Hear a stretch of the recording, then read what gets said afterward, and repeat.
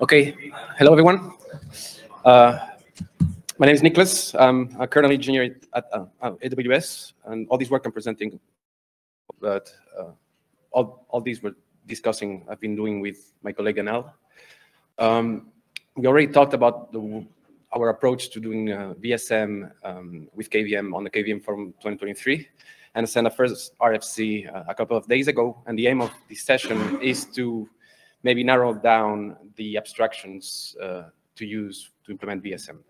So let me set the stage. I'll talk 1 minute or two, and then we can discuss. We have two approaches that have surfaced. The first one was representing each VTL a CPU might have as a separate vCPU, and then for the things that are among others, memory protections that are for the whole VM, we add VTL awareness to that. This introduces VTL awareness in the kernel. It adds some extra churn in the memory slot handling and memory management aspects of KVM. But it also adds some flexibility because we have VTL awareness in the kernel, so we can optimize some stuff. User space kernel responsibilities are not clear, and yeah. Sean proposed a couple of days ago that we implement a full struct KVM per VTL, which would contain also, which contain the VTL vCPUs as well as all the state that is shared by the whole VM. This has very nice things, among others, that all the memory management aspect of the VTLs comes for free. We don't have to introduce any VTL awareness. It's even nicer than that because there's no VTL awareness in the kernel. We might discuss whether that is good or not. From some perspectives, it is. The responsibility split is super clear, and yeah, it introduces a lot of complexity in user space because now we have two struct KVMs for a single actual VM. And yeah, I did some research there, and the QEMU aspects of that are going to be very complex. So this brings some feedback and some questions I'm posing the room and would like to discuss. First of all, in an effort to simplify memory management, are we introducing a lot of complexity into user space? Is it worth it? I wonder. Not having VTL awareness in the kernel seems like a good thing, but maybe it's not the right approach. Being able to optimize things in kernel with VTL awareness might eventually show up as a necessity. We have to agree on what constitutes a vCPU event for a poll interface. And can we discuss enhancements to the memory slot IO control so that other users like Zon might use? For example, I was thinking of first-class overlay support. And yeah, jokingly, our memory slot address space is really that bad. Anyway, so this is VSM. And yeah, I'm open for comments on my questions, if anyone has.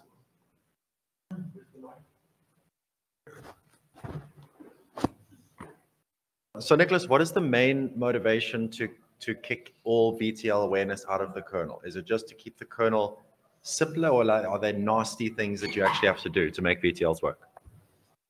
There are nasty things that you actually have to do.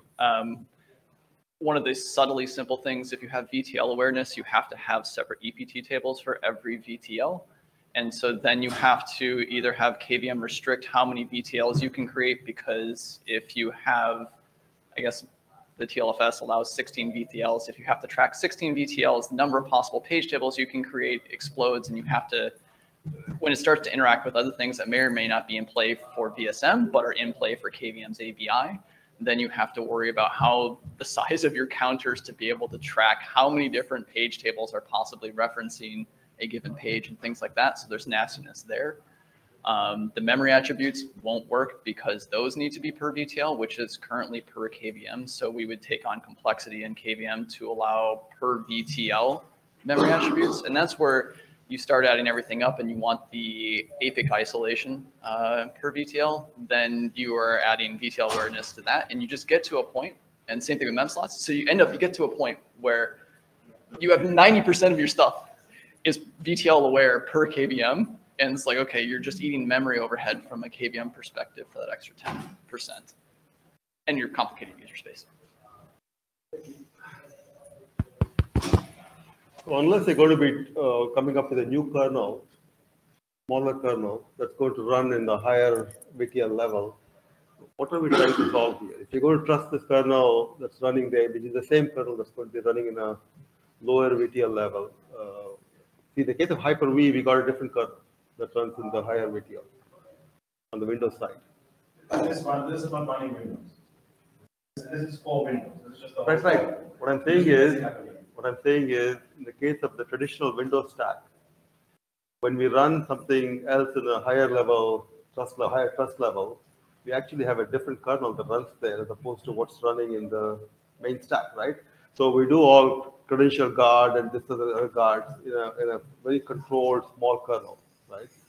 If I'm going to be running the same kernel in both places, some of the advantages of this architecture kind of. Both sides. This is both sides. And my second point is, given that the newer hardware now, both SMP and TDX, are going to be having a notion of privilege level in hardware, right? You can actually achieve this by running, in SMP case, you could run this thing in a higher privilege level, potentially. Then it's transparent to the hypervisor, so you don't take it. You should be asking these guys why they want to do this. From to the point of TDX and SMP, those require special hardware. They have ABI that is defined by hardware vendors. Anything we can do in software, I'm 100% supportive of doing. Because at some point, I mean, Intel's already deprecated TDX 1.0. At some point, they're going to deprecate 1.5, and then we've lost backwards compatibility, and we have a mess to deal with. At some level, right, you could really think of this as a sidecar VM.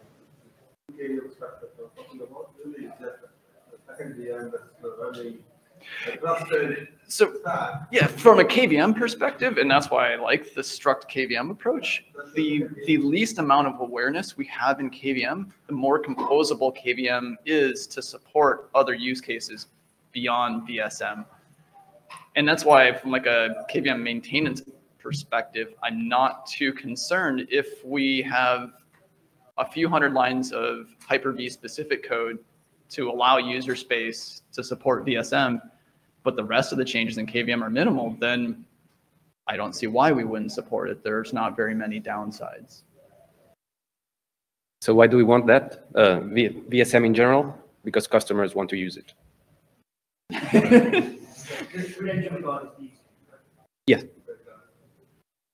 And it's becoming a standard for the American government. So you have to have it. Slower. Yeah. So for the user space side, and maybe this is a question for Paulo, how complex is it if we push most of this out to user space? I don't know because I've never written the code. What I know is that at least QEMU doesn't really care that there is one or two VMFDs. It only has one because there was never a need for two. But for example, there was a case in the past where we wanted to have a second VMFD for SCV live migration helpers when they were a thing. I mean, it's a bit weird that you have to start 2 threads instead of 1 if you have 2 VTLs. But it's not really a blocker. Again, then it's also a bit a new thing that you have to poll in order to know when you become runnable and kick out of the run loop the lower VTL. There is some synchronization involved, some handoffs involved of the CPU state. Nothing is a particular blocker except possibly performance. Like how many times does Windows at boot jump into VTL1? Because like you're going to look at microseconds like just getting out of KVM into QEMU is like 3,000, 4,000 clock cycles with all the mitigations disabled. So then you have to do the ioctls to get and set the CPU registers and so on, because they are copied on the hypercalls from VTL0 to VTL1. You have probably some kind of putX wake and wake up the other CPU. Like, there is overhead. That also depends on whether you can have one thread for running the VTLs, whatever they are, and one thread for waking up all the VTLs. Like one thread can handle all the interrupts, and you can run the vCPU only in one thread that picks the right file descriptor. I'm making it up now, so I'm not sure. But that would break a lot of core QEMU, the run loop. It have to be worked out a lot, but it could be done. And yeah, especially it's an implementation question. Yeah.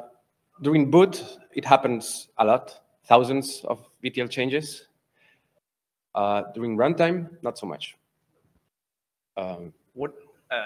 Forget what is preserved across a VTL change in terms of CPU state. Like, are GPRs preserved?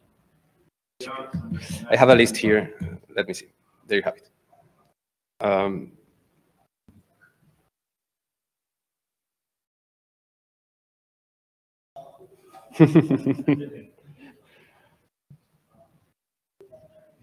Okay, so FPU state, GPRs are the two. We need a KVM get MSRs to do all that stuff. KVM get SX,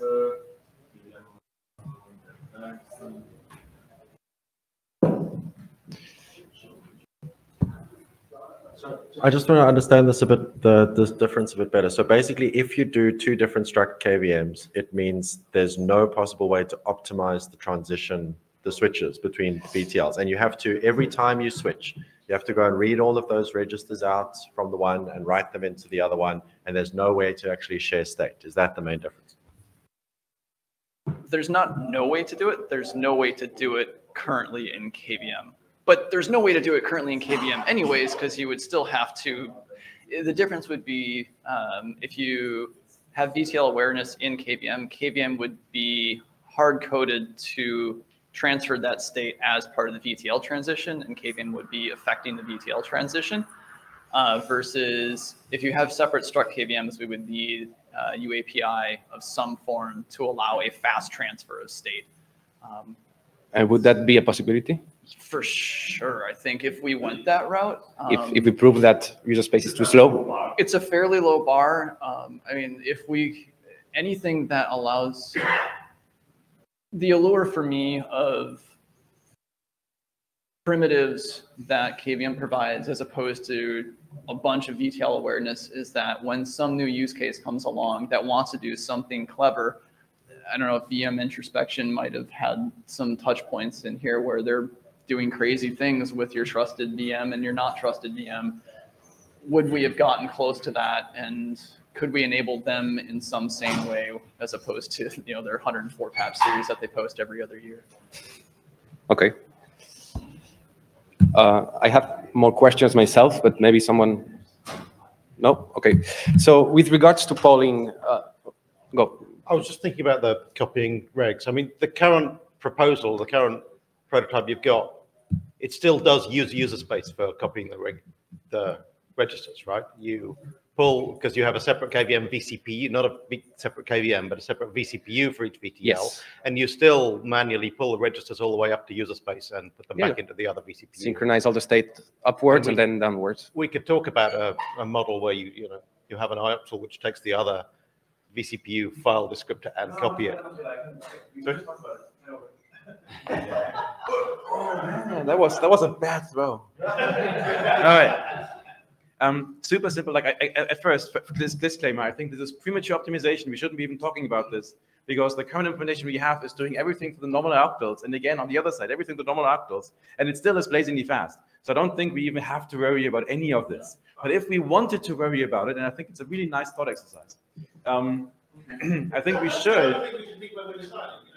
we should implement OneRegs on x86, implement a get many reg ioctl that allows you to get that gives you a list of OneReg descriptors, and that way you just basically serialize a dynamic list of registers on one side, deserialize on the other side, and then we also solve all of the QEMU needs to call the syscall 500 times just in order to synchronize state from KVM to user space problem throughout the whole ecosystem of KVM.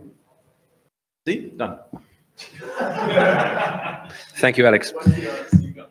I actually have a patch set, a branch somewhere, a private branch somewhere, where I implemented ManyReg, and the only reason I never sent it was because I never had performance issues with OneReg. So I was measuring, I was trying to accelerate our own hypervisor a bit, and it just didn't accelerate. So we have 10 minutes for this that is probably the more complicated part. I was going to say, I think the long range people wound up building that as well in their first RFC for the architectural support too. But I was going to say, so are you still facing an issue with like needing a better like granularity for like controlling the guest physical address space? Like, I think that there's a very clear answer for handling the two struct KVMs, but like there seems to be a common use case for giving user space sub mem slot control over like more granular control over what the guest sees between the integrity stuff that we heard earlier and then this as well.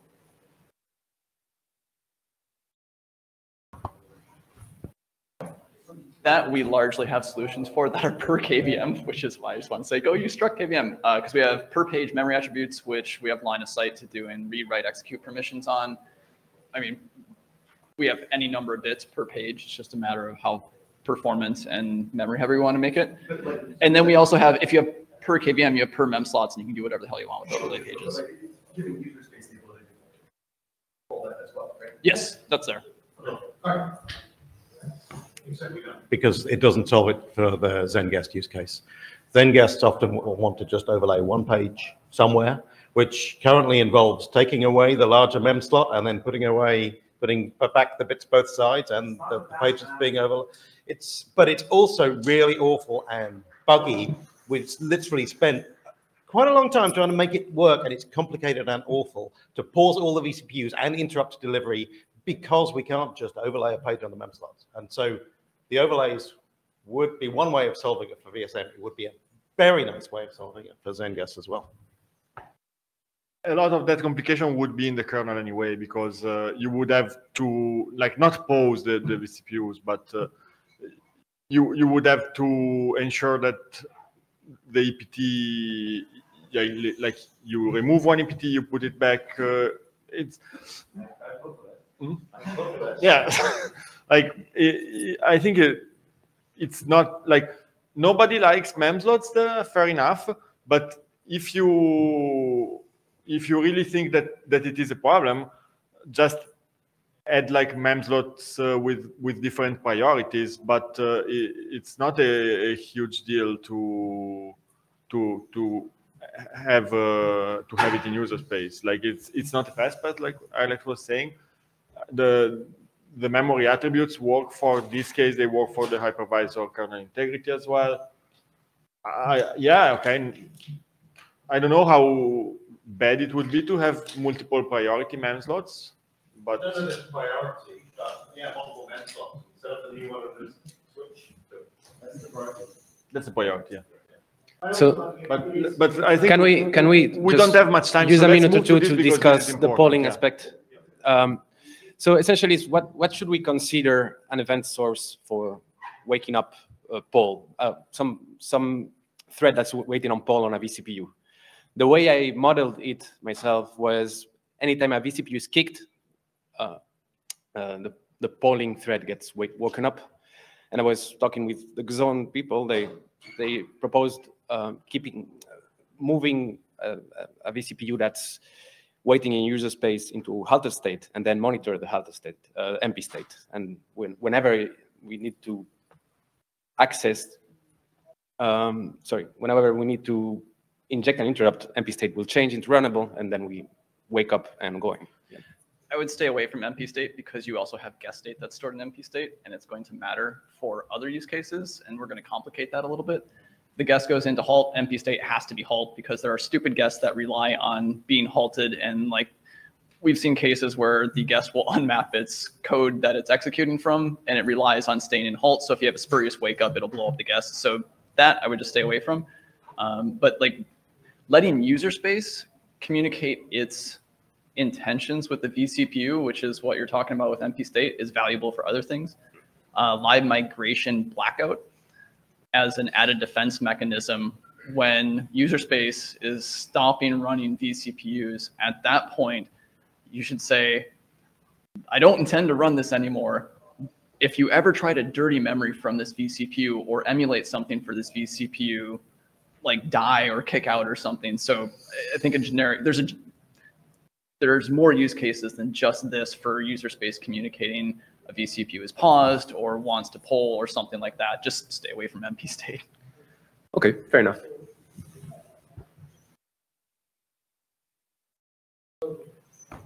As also there's a previous talk about multi-KVM, right? Like it looks like this, VSM seems to be another, kernel could be another hypervisor. I mean, wondering if these two topics can be aligned together. I mean, so it does not necessarily have to be two structured KVM. The other side, the other, VM for that, it might be drastically simpler. I mean, that might, the only thing that it accepts is that it has to be a common resource, code. Yeah. It would be more complex because when you have two separate KVM modules, they don't have awareness of each other and they don't know the internals. And so it's harder to make them talk. Where if it's a single KVM module, KVM knows that if it gets a pointer and it can verify that it's the right type of file descriptor pointing at the right type of struct KVM, then it knows that the internal layout, and it can directly poke into things. You can send IPs across VMs. You can say, I want to switch. Like I can imagine something where we got to, if we need to enlighten KVM to allow quick switches between VTLs, you have a hard binding between VMs and you have to have the exact same number of vCPUs and you have exact ways to go switch to that vCPU in this different VM. If you have separate modules, you have separate text, separate data, separate layouts, becomes much more harder because to do that transition, you have to have well-defined ABI because you want to be able to have those be different, and then you have to have common touch points, so your complexity goes pretty high. Right, so that's from implementation point of view, like the code changes to the KVM might be small, but you need to define this ABI. I think we're, Paul is about to hit me. Yeah. No, yeah. Thank you very much. Yeah.